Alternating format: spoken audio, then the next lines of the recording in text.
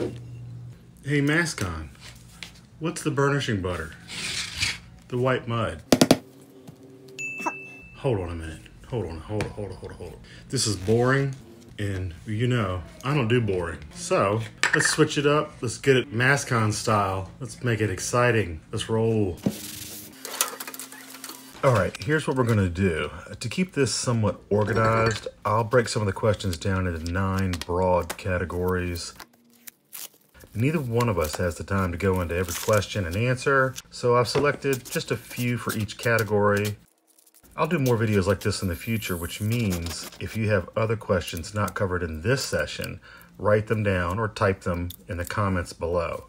If you like this format, we'll keep it going. And go.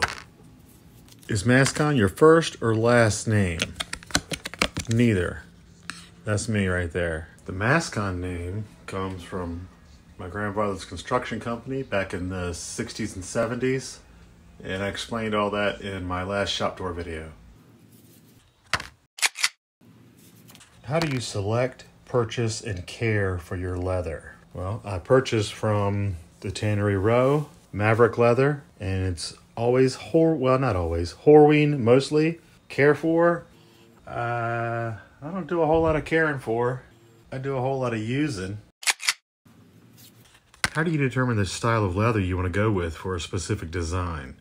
I mostly use Horween Dublin for almost everything, and eventually I'll go into Chromexels and Derbies, and mostly Horween and mostly Dublin and mostly 5/6 ounce. I've started to scale that back a little bit down to 5 ounce, but some designs call for veg tan, some call for colors. You're not going to get a lot of good color in Dublin. It's a natural veg tan itself, so there's no bright colors in Dublin. In some totes and bags, I'll go a little bit thinner so that it's a little bit more floppy, if you will. I guess my designs sort of speak to me and tell me, hey, this is what I want.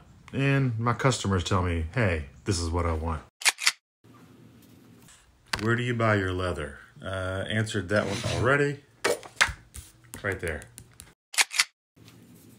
As far as patina over time, which leather or color shade do you prefer from the Horween Dublin line? Olde English, English Tan, or Brown Nut? Actually, in order of darkness to lightness, it's English Tan Dublin, Olde English Dublin, Brown Nut, Nut Brown, whichever. I forget. As far as if you want to see patina, the lighter you go when you start, the better the patina. I don't use these two often for my prototypes. I use them for orders all the time, so I don't have many examples, but I use this all the time. This is started out English Tan, so did this, and you can see the patina here, less patina here, because this is on the outside. That's English Tan, but you get into Olde English, you're gonna look something like this. Nut brown. This started off probably a little bit lighter, but that's going to be your nut brown. Boom.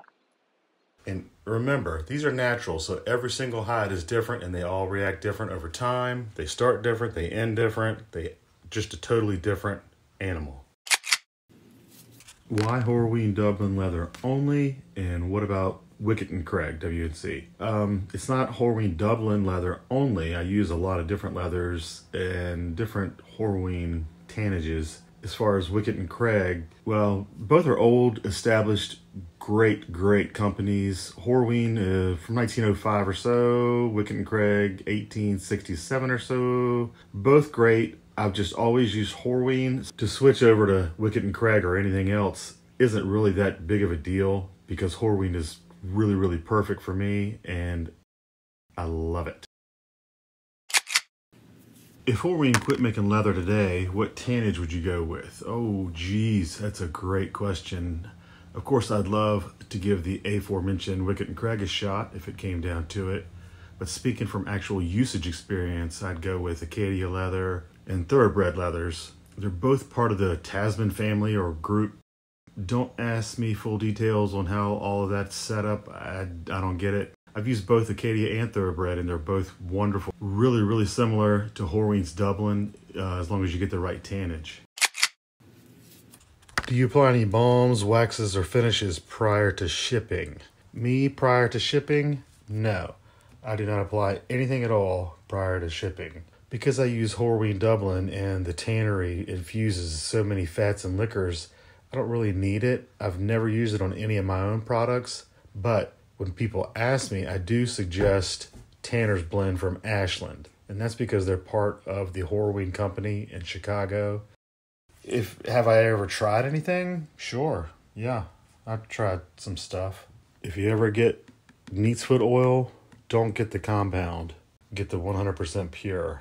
This is not 100% pure. What ounce or thickness makes a wallet too thick or too thin? I'm the wrong person to ask, and that's way too subjective. It really depends. Me? That's 6. I like 5'6", leaning closer toward 5, but ask 10 different people and you're going to get 10 different answers. It really, really is up to the person. Everyone is different. How do you go about coming up with a new wallet design? Do you look back through your past wallets and try to make them better? Oh, I can't seem to stop designing wallets and bags. But regarding wallets, look, essentially, at a basic level, a wallet just needs to hold cash and cards. There are other variables, but for now, cash and cards. From a statistical and mathematical perspective, the design options are pretty much infinite, and I keep seeing all those options day and night. My intrigue just thirsts to see an idea in a physical 3D form, not just a 2D sketch. So I make them as they come to mind. Where do you get your patterns from? I make all my own patterns. These are just wallets. I've never, ever bought a pattern. But I love design almost as much as I love leatherwork. So I make them. Is it break time? Are we having fun yet or what? If you're having fun, subscribe, like, all that jazz. When you're laying out a new wallet pattern, how do you plan out your stitching holes to make sure your card pocket edges land between holes? Is there a science to the madness? Yes, there's a science to the madness. And I'll show, that's not gonna work. Here, I'll show you right here. The easiest way is in the design. If you're doing 5mm stitch holes, if you know that that one right there needs to fall over the edge, well then when you design that pocket right there, have that seam fall dead center between those two. And if you don't, let's say you didn't do that and you've already started your wallet, always make sure that goes there, and then keep it 5 all the way till you get to the corner. And then instead of a 5, you do a 4. 1mm, a couple stitches will make up some ground. What's the biggest bag you've done? It's probably the King Arthur duffel, this one. 2 feet. 1 foot, 1 foot. I got a pillow in here from a photo shoot. It's that one.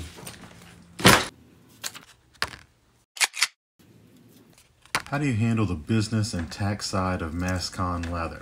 I've got a business degree and worked in accounting and banking for over 20 years. That helps a lot.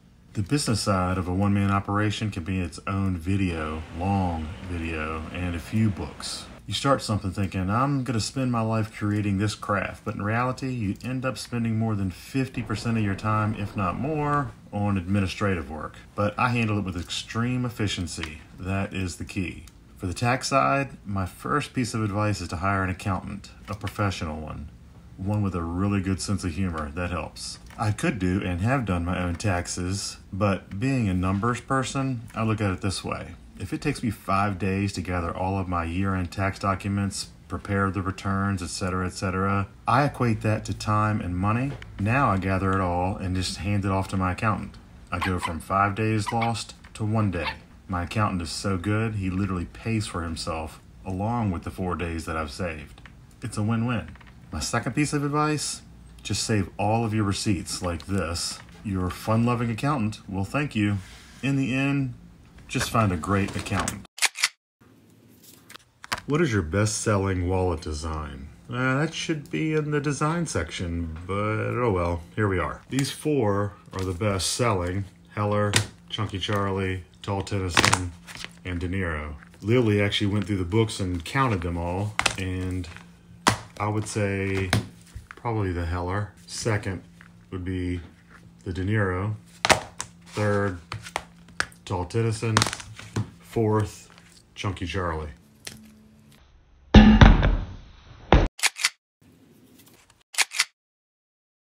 How do you get all those models from all over the globe to do your t-shirt photos?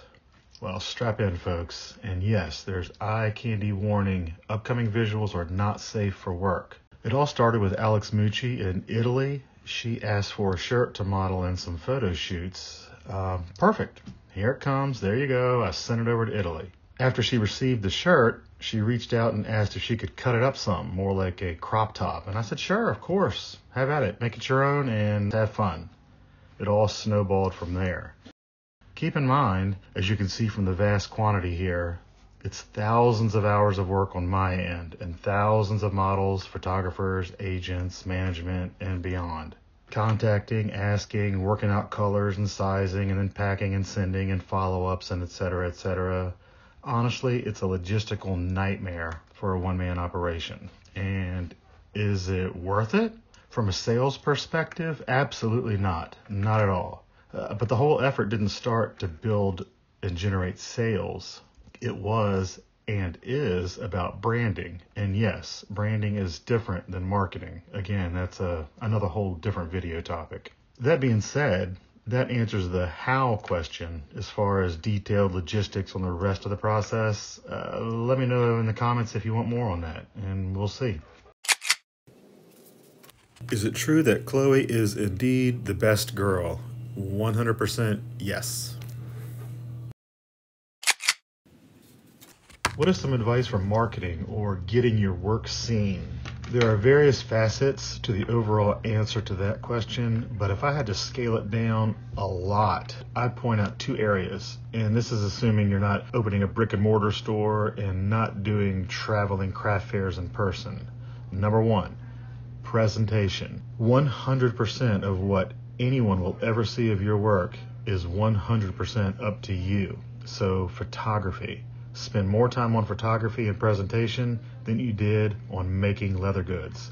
It matters that much. Number two, social media. Social media is the current and future traveling roadshow, if you will, all from the comfort of your underwear and your house. Your own website, Facebook, Pinterest, Instagram, TikTok. Flood the internet with world-class photos and videos and learn to write captive captions and descriptions for every post. Do it all well, do it all often, do it all consistently. Create your own style and run with it. Oh, and have fun. What's with the $2 bills in your marketing photos and videos?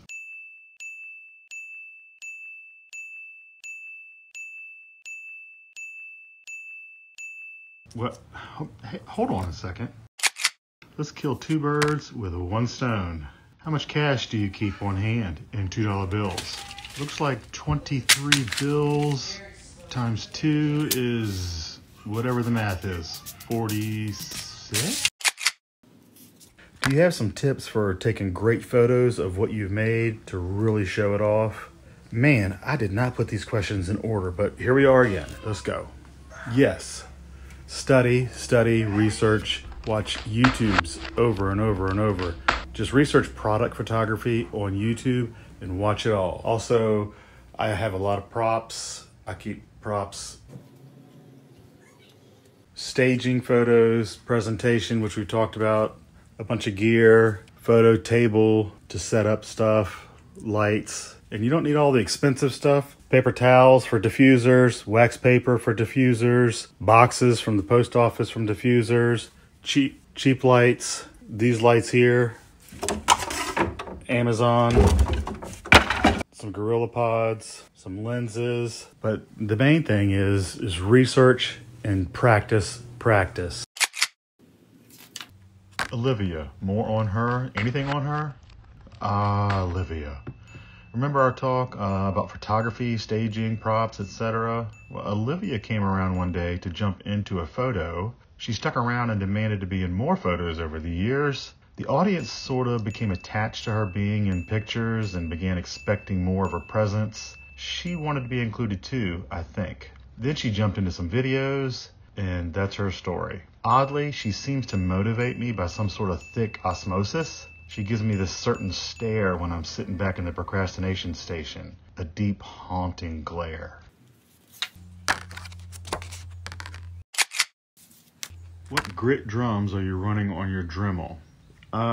Simple answer is 60 and 20. That's what you can get from Lowe's. I have tried many knockoff brands off Amazon, and let me explain why they are not the best. Dremel brand are 1/2 inch around, and the knockoff brands are usually 13 millimeters, which 1/2 inch equals 12.7. So you're looking at 0.3 of a millimeter difference, but it makes them way too loose and they just fly off. I would go with Dremel brand. I'm going to put a link down in the description for all this if I can remember it. Quick note, this thing here on the tip, this is the Easy Drum mandrel. This makes it so much easier switching back and forth. Two-part question. Do you happen to know any method of sharpening French style chisels? These are, not this one. These are French style. These are diamond tip. I don't use French ever. I only use diamond or an awl. We'll get into that in a second. And I've never sharpened those in my life. Do you happen to sharpen your arc punches? Note, these are arc punches. These are half round punches. Quick answer, no, I don't sharpen them. I strop them all the time. But I've never sharpened these, and I've had these 10 years. What tool would you use if there were not chisels? An awl? A rounded hole punch chisel? First of all, no, I would never use a round punch chisel, ever. I was just taught early on, don't remove leather unless you have to, and a round hole removes leather, so it perfectly fine, it will work, it just removes leather and it irks me, so no. But yes, the answer is an awl. I would use an awl. I would use my awl, the Barry King awl. This awl was gifted to me by Zach over at ZB, and it was the big bulbous round one. It was a little bit too big for his hand. I got it, and then I shaved it, sanded it down, as you can see here. And now, come to find out, Barry King offers, or he always had, and I didn't know about it, flat. I didn't know that, but anyway. He also has the blades, as you can see here, in inches. This is what you use if you don't have a chisel, or tight spots. 78? No. You probably already answered this already, but explain your lead times.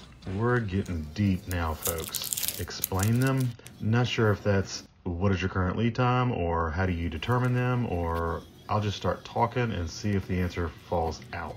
I guess in case some may not know what lead time means, that's the time between an order being taken and accepted until it's done and ready to be shipped out. I keep a calendar or the books with all of my orders. Every order goes on the docket in order as I accept them. I also plan out space and time that allow for doing leather, administrative work, packing and shipping, marketing, which is social media posts every day, YouTube production, and etc. Remember, one-man operation. One thing I get often is, if a spot opens up, can you squeeze me in? It doesn't really work that way. During any given time on the docket, I can be 1 or 2 weeks ahead or 1 or 2 weeks behind. If I'm ahead of schedule by a week or so, that allows me to squeeze in all the other business tasks as mentioned earlier. I won't squeeze in a leather order. If I'm behind schedule, that's when you see a small lag in the marketing presence, like social media posts and video production. Essentially, me pushing forward to get back on track a week or so. Occasionally I'll sleep. I did that once last month and I recall it vividly. Hope that answers it. Speaking of lead times, from the previous question, hey, I finally got 2 questions in order. Is there a way to get a Mascon item any sooner? Yes, I would say 3 good ways. Number 1, auctions. One other reason for my lead time scheduling is to allow for the occasional instant availability of some stuff. 3 or 4 times a year, I'll make an extra item and auction it off on the Facebook page. I always announce it in advance on my Instagram and Facebook pages, along with some world-class photos. Remember me discussing that earlier? Photos, photos, photos. Number 2, the secondhand market. I've seen some of my stuff pop up for sale on some Facebook leather groups, so check there. Number 3, bribe a friend, and that's self-explanatory. Holy shit, I need a break. Why leather and not some other material to use in making stuff? Well, I make masonry stuff like houses and wood stuff, but it's not what people want to see. I mean, the wife, Lily, makes paintings. One son, Mason, makes blacksmithing stuff and tools. One son, Nick, makes wood stuff, lathe work, and tools. And me, I'll stick to leather for public consumption. Next. What advice would you give a beginner getting into leather? That is its own designated video topic, honestly.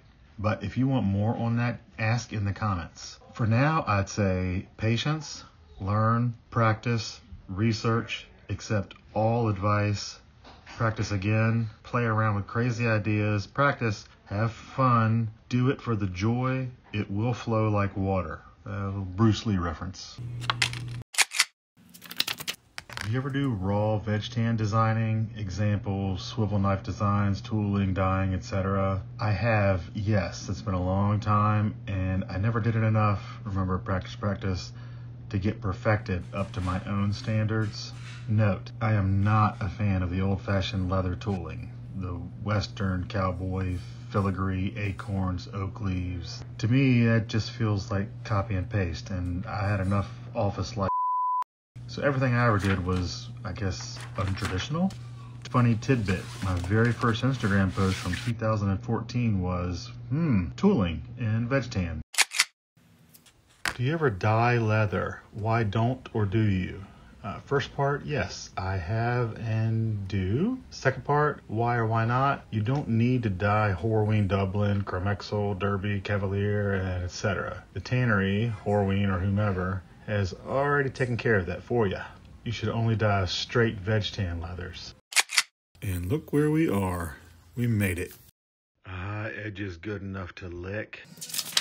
Get ready for some screenshots, screen grabs. I'm not going to hang around on these pictures long. The question I've gotten thousands of times, and the different ways it's been asked have been sometimes humorous. I'll read one. I went to the leather store and asked them for some of that proprietary goo. The guy laughed and said, yeah, I love Mascon videos too. Then he tried to sell me some blinker fluid for my car. What a chaotic mess, right? Well, this is representing over 10 years of edge finish research, hide back or flesh side, testing, trial and error, as well as some homemade, possibly dangerous concoctions. All in the quest for mirror finish edges and slick hide rears. I've mixed different ratios of everything you can imagine to create a blend that's absolutely perfect to my standards. I've succeeded a few times, but there was a dilemma. One simple dilemma. Beyond the years of being Dr. Jekyll and Mr. Hyde, it came down to quantity. I use a lot every day. You've seen a lot of my videos. I pour it on like it's free water, and it ain't free. Well, wait a second. Those don't count. Every hide I use, I glob the rear with the sauce, slick and burnish it with the Berry King glass slicker. Again, see my other videos for demos. It's gallons. Well, my final perfect result was nearly identical to Toconoli. Yes, I'm sure I'm pronouncing that wrong, but we'll just stick with Toconoli. Yes, perfect, just like Toconoli is. Back to that dilemma. After doing a cost analysis, as you know I do with everything, believe it or not, it's more economical to let Siwa, or however you pronounce their name, do the behind the scenes work. As you can see, I go through a lot of it. A lot. This is not even all I have. This is not all of them. I toss a lot of. And there you have it. I've suffered years of toxic alchemy and botched witchcraft, so you don't need to bother. My gift to you. You're welcome. If you like what you see me do, my results, now you have the shortcut. Yeah, it's cheating, but we'll give you a pass this time. Now go craft, and have fun. You should only dye straight van. Some advice for marketing, not darkening. What the is... Really? Seriously? All in the quest for mirror finish edges.